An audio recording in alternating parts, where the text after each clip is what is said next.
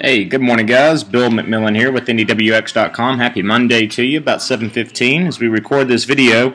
And we were noticing some drier and cooler air move into the state overnight, down 5 degrees from where we should be. And that's relatively the same story across the Ohio Valley and the Midwest as this cooler and drier air gets pulled into the region. And really, for that matter, guys, I think that's going to help limit rain chances today. Can't rule out a shower later on this afternoon and into the evening hours, but compared to the overall aerial coverage of what we experienced Saturday and Sunday, it will be much more diminished. Starting the day with a few clouds around, and we will have considerable cloudiness around the area as we progress through our Monday. But again, the shower coverage won't be nearly as widespread as what we've seen the past couple of days.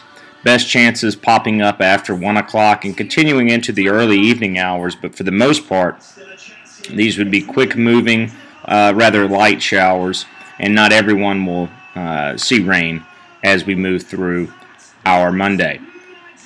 As we move into the middle and latter parts of the week, a couple of items to note.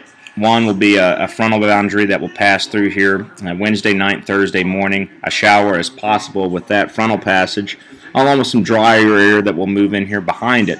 And then a more meaningful storm system appears to loom as we move into the upcoming weekend. So we'll forecast increasing rain chances as we move into Saturday and Sunday in association with this storm system. And forecast models are in relative agreement in terms of overall rainfall totals. Timing a little bit different, but the European would place, between an inch and a half of rain, most of which falling of this would fall over the upcoming weekend. And then if we look at the GFS forecast model, it shows a similar theme as well with this. So let me just pull that up for you. Actually, a little bit, a little wetter, but placement and totals are relatively similar to what the European is showing. I think greatest risk of a widespread soaking rain falling across central and southern portions of Indiana as we move into the upcoming weekend.